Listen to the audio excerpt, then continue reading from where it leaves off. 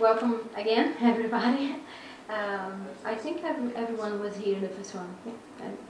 So now I'm going to present another part, but in the same line of my thesis. That's not only for neuropsychiatry, not from emotional outcomes from life stress, but also cognition, and how social isolation and neglect can influence the episodic explicit memory. So the first thing, we already talked about it, it's the early life stress has been related to development of emotional but also cognitive disturbance late in life. And from this, kinds of early life stress, we are going to focus on neglect now. So these factors, the early life stress, have important neurobiological implications in brain areas, such as HPA axis and limbic areas. But these areas are not responsible only for emotional, but also for cognitive at all. And there are some tests that kind of independent from emotionality. So, for instance, episodic explicit memory tests. So if you look for some brain areas that are related, sorry, there is some problem there. There are some areas in the brain responsible for memory tasks, and it will be depend on the kind of memory you're talking about. If you are talking about working memory or long-term memory, in such a how can you use this information to, for instance, to do a talk, as I'm doing now. We use the prefrontal cortex.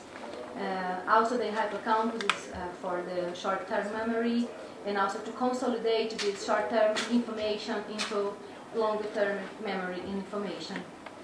And regarding the emotional memory or implicit memory, you have the participation of amygdala as well. And if you look to types of memory, you have this immediate memory, you have the short-term memory, and the long-term memory. And the long-term memory can be divided in explicit or declarative one, and implicit or non-declarative. So for each one, we have different brain areas. Implicit or non-declarative memory includes the procedural memory, emotional reactivity, stimulus reactivity. In the other side, we have the explicit or declarative memory that can be divided into semantic or episodic. And the semantic is mainly the concepts that you have about the things you know, and the episodic is more linked to facts and places that you know. So this presentation is going to be focused on this episodic and declarative memory.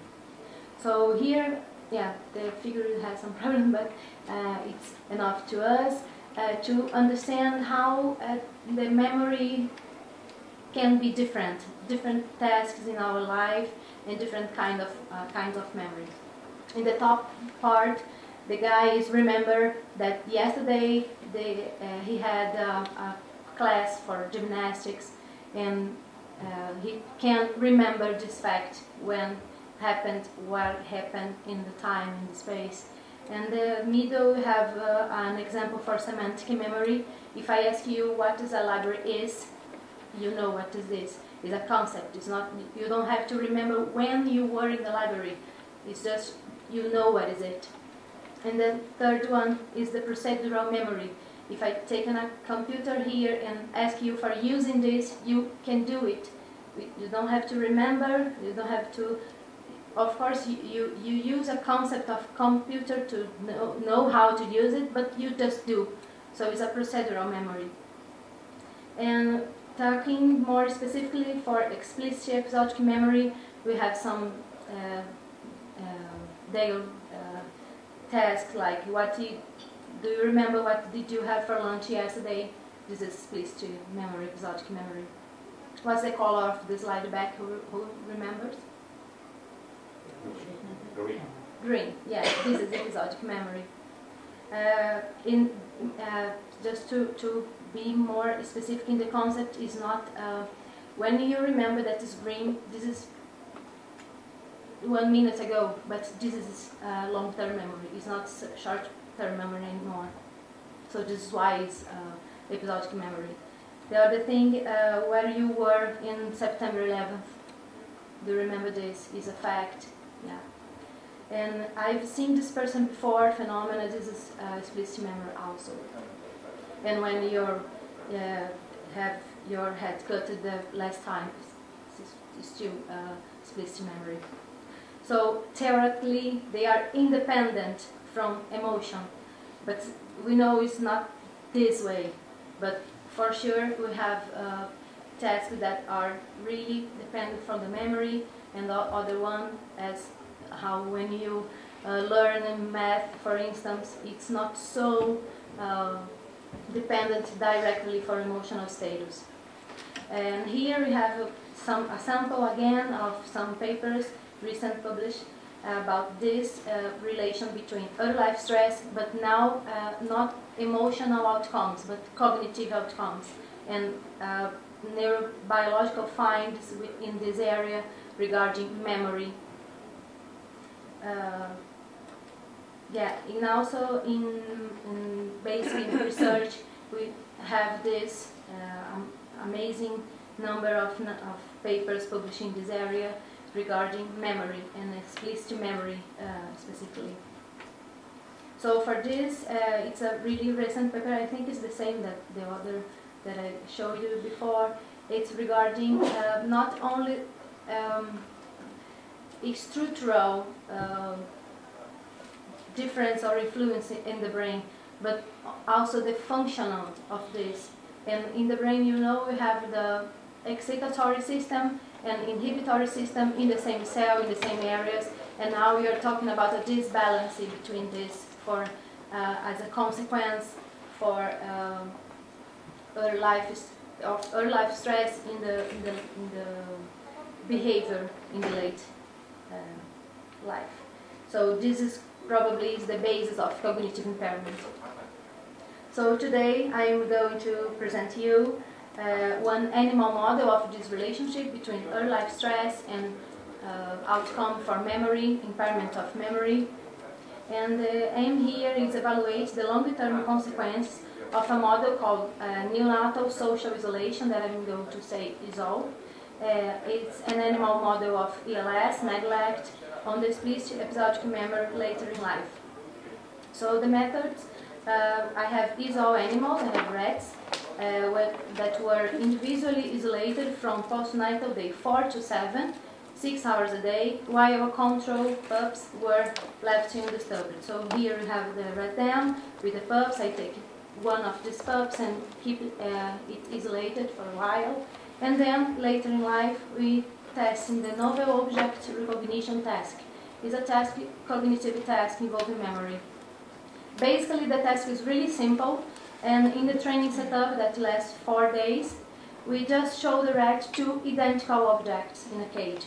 So the rat has to explore, he will do it. Explore the objects, and we take in account how many times they spend doing the exploration of each object. In the testing setup, we just replace one of the objects for another one, different one.